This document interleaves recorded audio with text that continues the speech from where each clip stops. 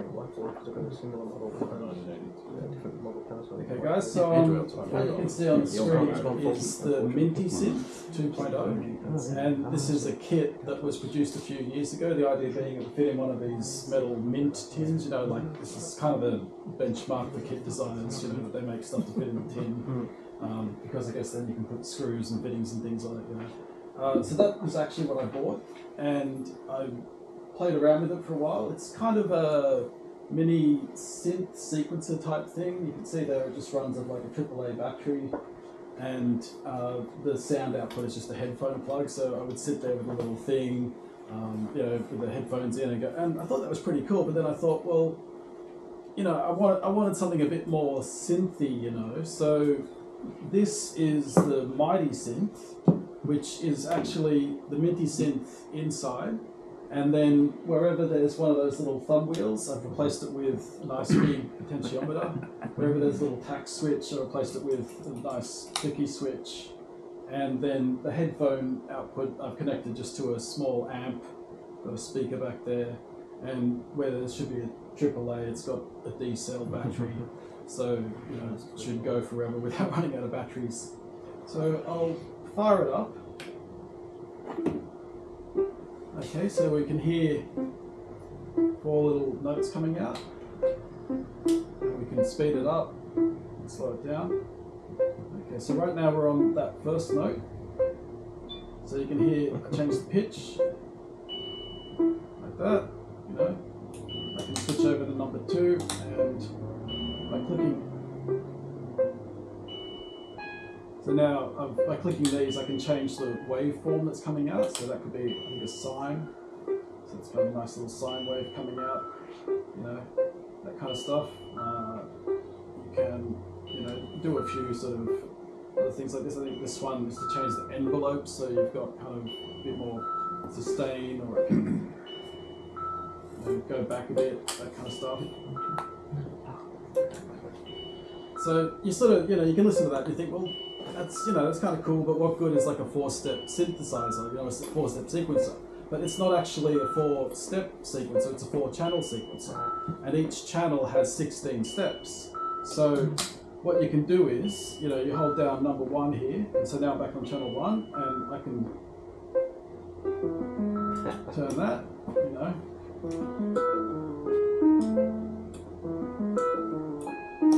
Sounds like a game I used to play.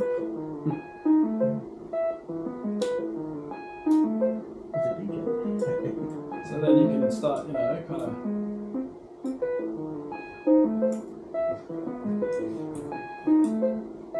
You know, and then you can start putting in.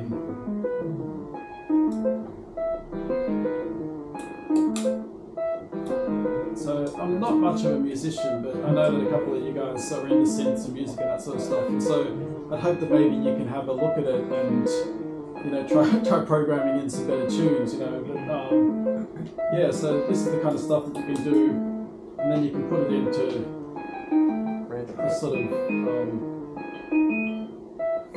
this live mode, where then you could be changing some of the. Speed it up and slow it down. I've got this sort of swing thing, so yeah, it sort of changes the. Yeah, it sounds like jazz. It does, doesn't it? It's really I was just thinking, it sounds like it sounds like the you're music just from a BBC walked into a lair or something. And it's like someone's coming at you with a yeah. Well, it is, you know, it's a very, because it's, you know, an 8-bit chip, and so it's just making really low res, you know, so there's a lot of square waves and stuff coming out.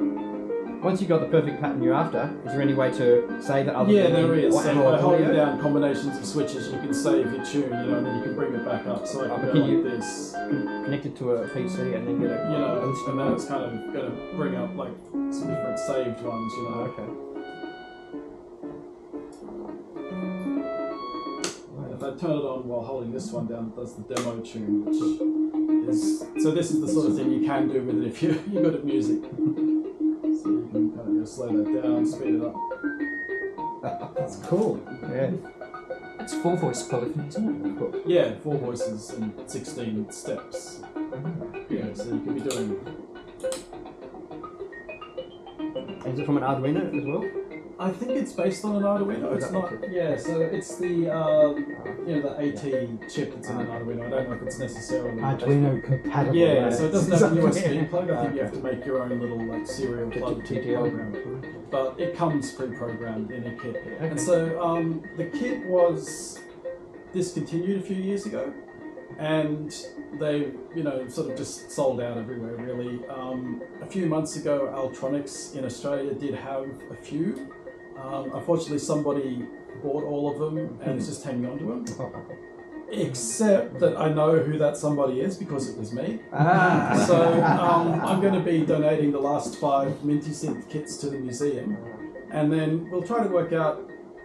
We might try to do like a workshop day or something. You know, people could maybe come in and make one, or maybe we'll just sell them to people who want to make their own, that sort of thing. But yeah, so there are still 5 of these kits around, and as far as I know, that's the only place you can get them. So yeah, if you're interested, you know, you can make a little one, put in your pocket, or you can make a big one.